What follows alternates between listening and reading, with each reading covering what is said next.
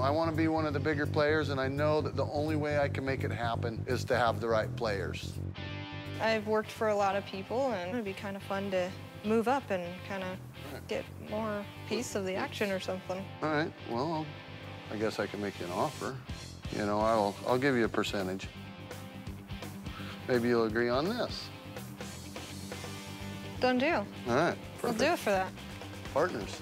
Me and Darrell are part owners in this new company, so we have to get our first loads to get our company started. So first load's always important because you've got to start somewhere. I got 2 loads going to Garden Hill. For us to get these loads delivered was very important for our contract and our new company. Lisa and I left here at the same time, and Lisa had some problems. Darrell, my truck's shouting at me to turn it off. Don't smell any oil blowing on the motor somewhere, do you? No, but my truck just shut down. I got no more power, so I'm gonna have to find a shoulder here.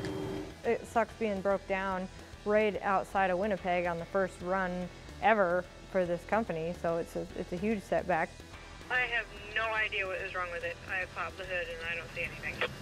Looks like I might have to go back to the Winnipeg. I doubled the size of the company bringing Lisa on, but I'm still only getting 1 load delivered. Right off the bat, we have a breakdown, which is costly. It's gonna take everything that the load I'm hauling, all the profit to fix her truck.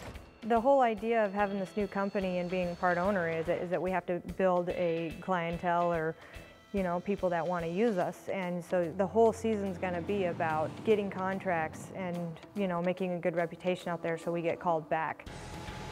Just arriving in Garden Hill here. I'm pulling in and I feel I could have been better, but I didn't give up. I made it. The first run we got under our belt. Things happen, breakdowns, all that kind of stuff, but the load's still there. So what's next?